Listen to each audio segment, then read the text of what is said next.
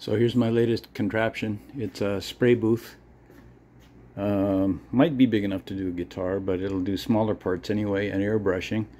I made it so it completely knocks down, it disassembles. 2 layers of furnace filters, and the exhaust is, I used a range hood fan hooked up to that box back there. The box comes off too in case I want to build something, a bigger booth that I could attach it to.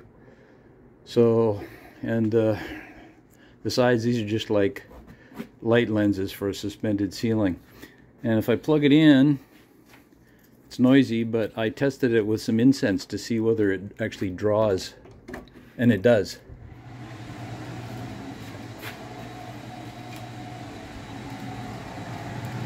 You probably can't see it too clearly. Maybe not at all. But the smoke from the incense is just streaming into the fan.